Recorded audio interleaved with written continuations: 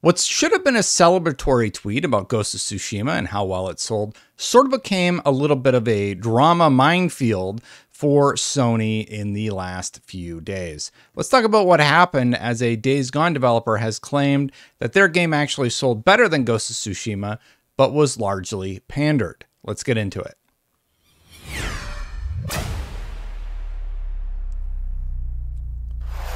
Before I tell you about the story, please consider hitting that subscribe button, hitting that bell to know when these videos go live. Thank you so much for watching. So right away, let's show the original tweet here. The original tweet was from Sucker Punch Productions as they were celebrating that their game has sold 8 million copies, a tremendous feat.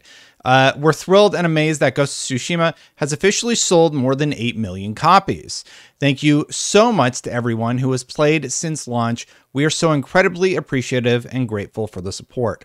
So before I go further into this video, I do want to say congratulations to Sucker Punch. That is a tremendous achievement, and nothing that I say is particularly me throwing shade at Sucker Punch or anything. Ghost of Tsushima is a fantastic game, but I want to talk about the reaction from another former employee who worked on Days Gone to this.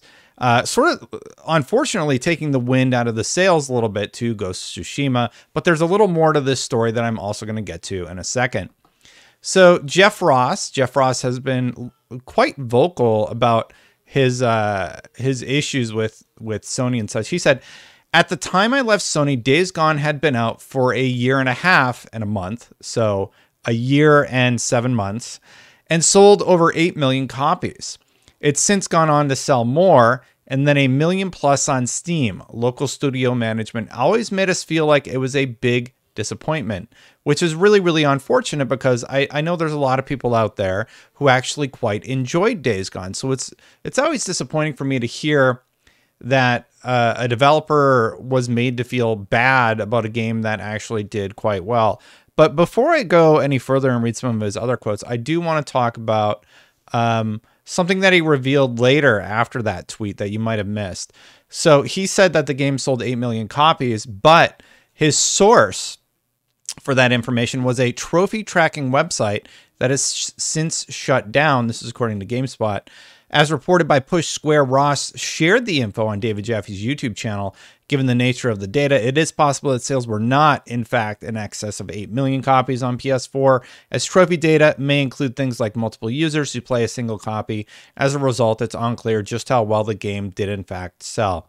It's unclear, but I do think I would say that the game at least sold well. I mean, if 8 million people unlocked trophies in it, at the very least, 8 million people played the game, though those may not all be sales. Let's say 1 million of those aren't sales. I think that's a reasonable amount just to sort of guess.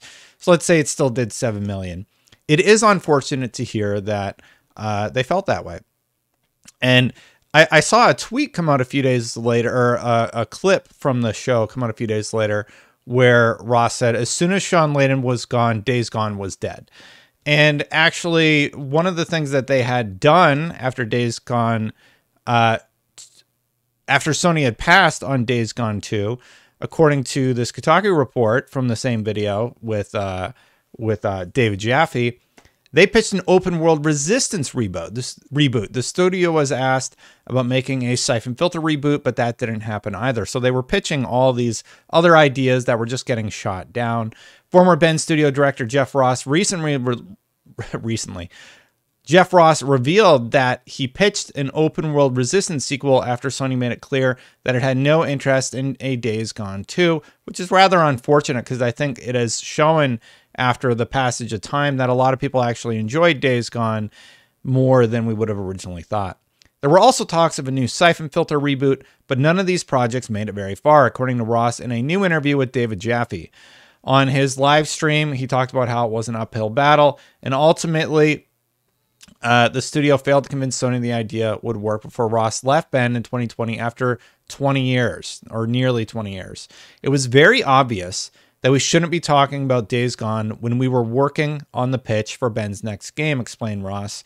It was clear that it was a non-starter, and there was nothing in the pitch that made the local manager and his boss feel good about it. He later added that it seemed Sony was interested in nearly anything but Days Gone 2. It's really, like I said, it's just unfortunate that You know, this studio really, really believed in Days Gone 2. They talked about a few other games that they wanted to create. Those were all shot down. And I think I can understand why Jeff Ross might have wanted to leave after all that. I don't know if that was part of it or why Jeff Ross ended up leaving in the end. But he clearly seems very upset about everything that ended up taking place. The pitch I was making was open world resistance. The pitch I was making was open world resistance. Would be effing rad, said Ross. There were all of these open world loops that we figured out. It also wrote itself with resistance. There were so many aspects of that property that lent itself to open world gameplay. He also talked about Siphon Filter. Ross didn't feel like this was a genuine plan at the time. It was almost like a keep them busy type question. Hey guys, why don't you come up with something for Siphon Filter while we figure out what we're confident in pitching? So I didn't think it was ever genuine, he told Jaffe. So they go on this, sorry, I'm just trying to look for the quotes here, but basically a lot of the other things that I talked about, how they were made to sort of feel like the game was a disappointment. And that's really, really unfortunate. One thing about all of this, though, if you actually go and look, you can see that Sean Layden actually responded to Jeff Ross's original tweet. And he says, "Congratulations. Always thought it was an ambitious and impressive title, The Hordes.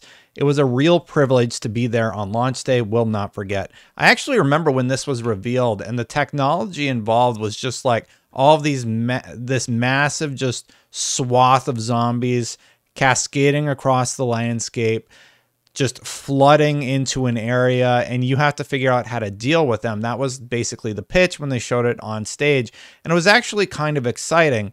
I think, for me anyway, I think the biker aspect was the one where I think, I don't know, like if 8 million people still played the game, maybe even I played it a little bit too. I didn't play too much, but there's a lot of interesting mechanics there in the launch game, and the pitch was really, really cool, but I guess it just didn't do well enough for Sony. And there's often these very strange situations where like a Square Enix game will do tremendously well, and then they're just like, well, it didn't meet our sales expectations, so whatever.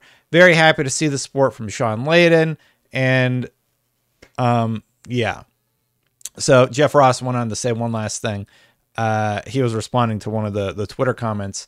"Anything related to the rumor about the sequel pitch being turned down? First game was good. I don't like zombie games, but this one, I like it. I really thought a second game would benefit from the studio learning lessons left by the first one and improving on every aspect." Exactly. I was planning on building on top of the original for a kick-ass sequel.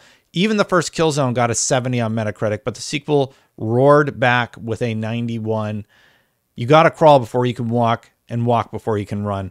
So, you know, the first game, it's them learning the engine, learning how to make the game, and they were very confident in a sequel, but unfortunately, we'll never know what that is going to be. Anyway, that was that story. So Jeff Ross calling out Sony is a little bit off with his data, I think, but it's very, very clear he's very disappointed about Days Gone, as he has been on record multiple times saying. And I think the success of Ghost of Tsushima kind of made him say like, hey, I thought we were successful too. Like, what's up with that? So that's the story. Thank you so much for watching. If you like these videos, please consider hitting that subscribe button, hitting that bell to know when they go live. I do appreciate you watching. If you want to become a member, memberships are turned on. Thank you so much to all of the members. I see Jeff, you're a new member. Thank you so much. I see the regulars are still there. Thank you to all the regulars. If you want to become a member, click that join button. I'm going to get out of here, and I'll see you for the next one. Bye for now, everybody.